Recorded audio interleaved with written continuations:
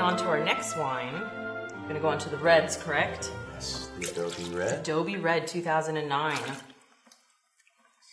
So this one, as you notice, is also under the screw cap. Do you want to speak a little to why screw caps? Yeah, for us, for the Adobe series and our Vineyard series, these wines are really designed to be fresh and fruity and consumed young. They're really not built to be aged, that you have to store them in your cellar for 10 years. And we really designed them to be consumed the day you buy them or within a week or two. So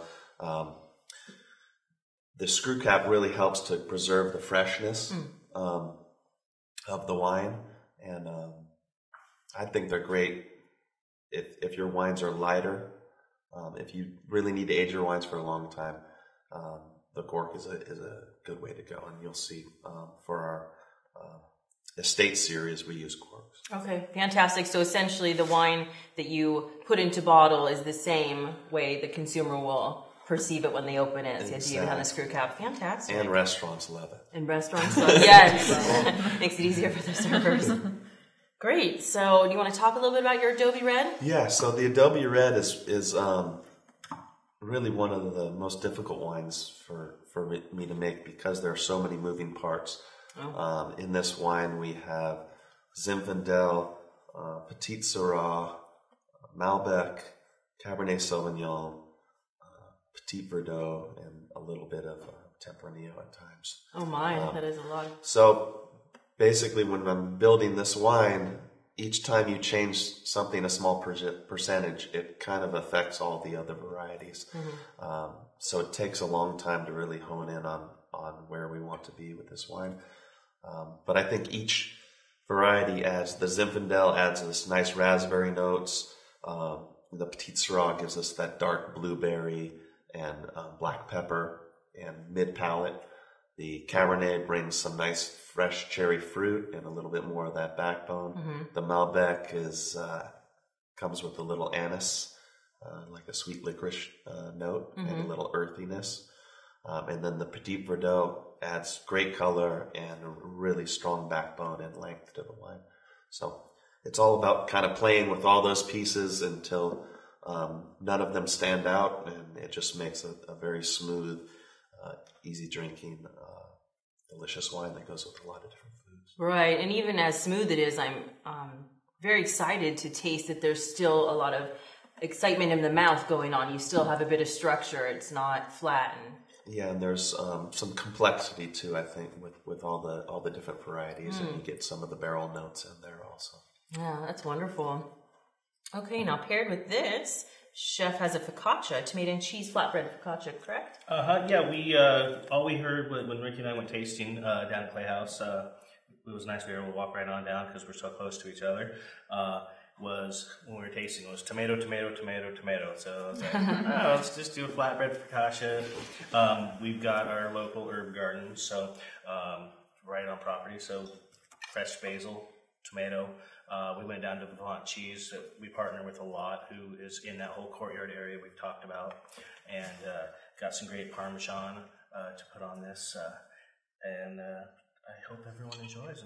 Great. Well, let's try this. Yeah, it looks great, and what perfect use of the local products that we have here. We're very lucky being in California to have all these local things, fresh produce year round. That's wonderful. Nice and fresh. Yeah, the herb, what do you say? That was basil on top? That just adds an element of freshness. That's wonderful.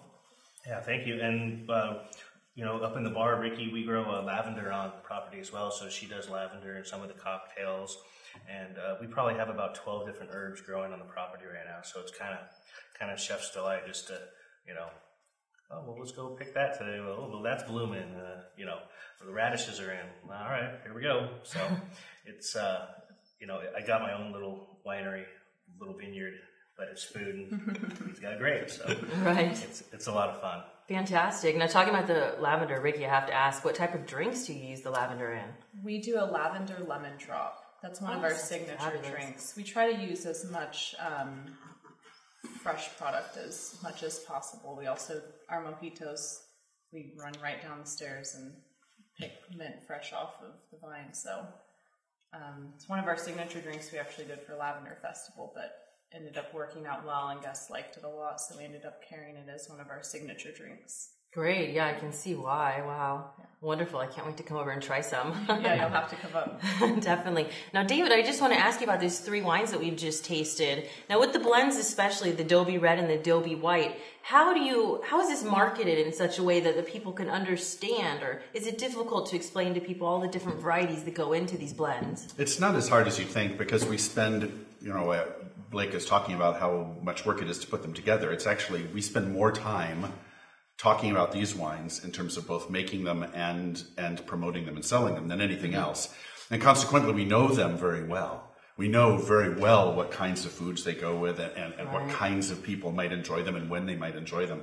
And the blended wine category has grown really very quickly in this country. So a few years ago, our Adobe Red would be one of few blended reds going into some other red category in a retail store or on a wine list. But nowadays, there's so many blends, and particularly from Paso, which Blake was referencing, that this is sort of the place for blends here, and it's a growing reputation for it, that these wines stand out as wines of the region, and people kind of get that around the country. So Adobe Red, although you'd think, it's just their blend, it's actually the biggest volume wine we sell all over the country.